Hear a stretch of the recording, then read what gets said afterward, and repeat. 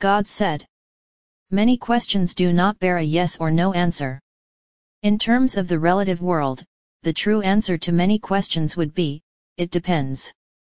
That is how it is in the relative world. Some of the laws of the land leave no leeway. There are no exceptions. There is no room left for heart to enter. Adhering becomes a question of practicality and consistency. Should a clerk in a particular situation have the discretion to change a law according to her judgment and common sense and the love in her heart? Or must she follow the rules? The law of the land says she must. Because of this, there is the expression, the law is the law. Exceptions are frowned on. The Supreme Court is a court of last resort in the world. Yet who wants a court to decide his or her fate? Unwieldy are many regulations, and, impersonally, they leave no room for the heart. Cut and dried. Black or white. Something has been arbitrarily set. It could have been set a different way, only it wasn't. Who hasn't made a law and then protested it and thought of a better way to write it? Yet the law is the law, and it is the rule of the land. Yes, of course, there always could be another way and another and another. And then responders get tired and they respond, you can't fight City Hall. They say, it's too much trouble. They say, to heck with it. They grit their teeth, and they knuckle under. They pay the fine. They just want to be done with the whole thing and put the past behind them. Life in the world encroaches on everyone's style. It seems that individual free choice is sacrificed for the good of the whole, even when everyone knows that it may not be for the good of the whole. There is a greater law that calls for warming hearts and making room for all hearts.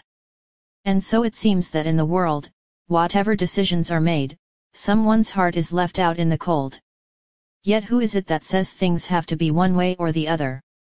And, so, sides are born. Positions are taken.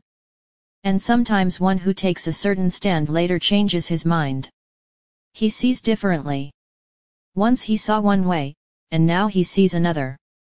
Licenses are required, and there is a lot of rigmarole to go through. Once upon a time, there were wise counselors who sat around the fire and made decisions based on each case. Time was allowed, and time was taken.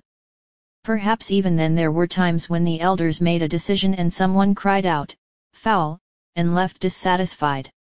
I myself do not wish to sit every day in the world in a court dispensing wise counsel, making one decision after another for others.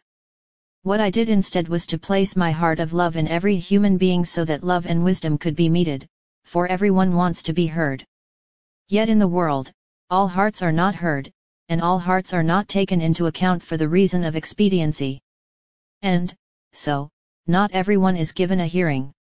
Not everyone finds a comfortable seat to sit in. There have not been enough comfortable seats for everyone on the bus or the train of life. And life has become two-sided when actually there are infinite points of view.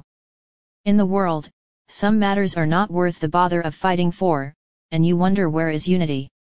Where has it gone? You would like a life and let live a society where borders are not and enforcement is not necessary, where all hearts are wise hearts and loving hearts making room for all. You are voting for the freedom of the individual within a peaceful accommodating world. Long live peace. Long live freedom, and long live happy hearts making happy choices with the freedom of hearts in mind.